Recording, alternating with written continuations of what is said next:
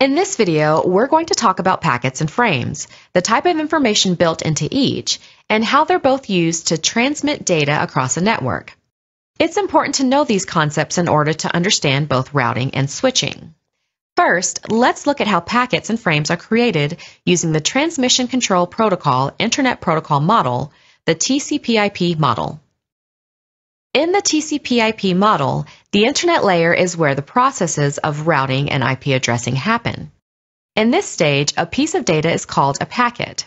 IP addresses are logical. This means they're software. They're configured by you or a network process on your system. After packets are generated, they're sent down to the data link layer for processing. The data link layer is responsible for adding the MAC addresses, or media access control addresses, of both the sender and the receiver. MAC addresses are physical. They're burnt into the network port of a system. At this point, the data is called a frame. Let's see how this process works. In this example, we have workstations A and B trying to communicate. A is trying to send a piece of data to B. A knows its own IP and MAC address.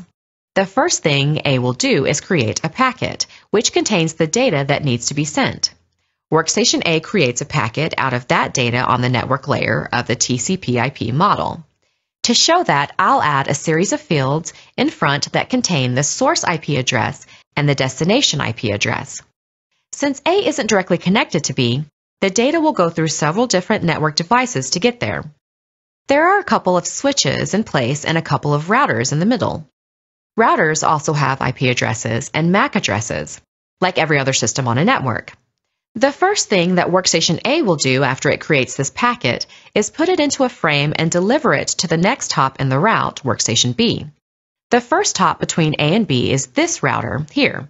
More specifically, it's this interface on the router.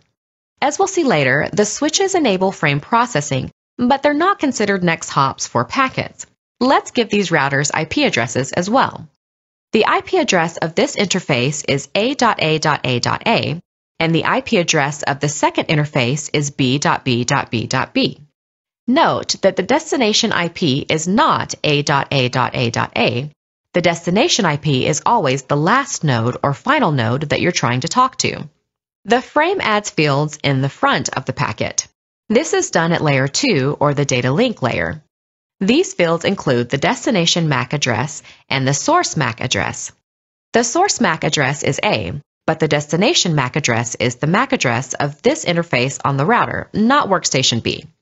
We have the IP addresses here, but no MAC addresses are shown, so I'm going to put the router in here. To get the router's destination MAC address, A will use the Address Resolution Protocol, or ARP, process if it hasn't talked to the router yet. It'll be able to auto-discover the MAC address. Once it's discovered, A places that field in here, and now we have a fully built frame.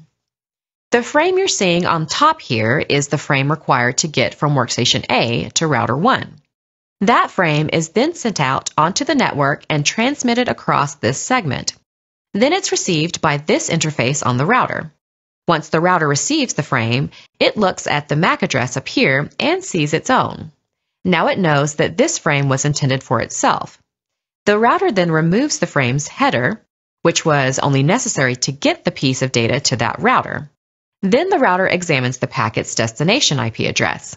The router realizes that the destination IP address is accessible only by sending the data to Router 2. So Router 1 takes the exact same packet it received and puts a new frame header in the front.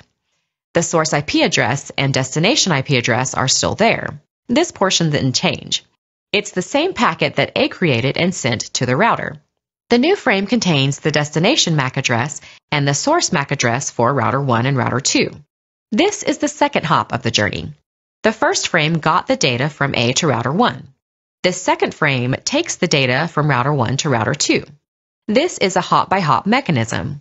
Every hop uses a different frame with different MAC addresses, but the packet information is preserved from end to end. Next, Router 2 receives the data. Router 2 sees its own destination MAC address in there, and it knows the frame was intended for itself. Then, Router 2 strips off the MAC header and looks at the destination IP field.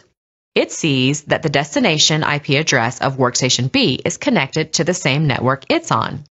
So, the final hop of the journey is to create a frame with the destination MAC address of 2222 and the source MAC address of router 2.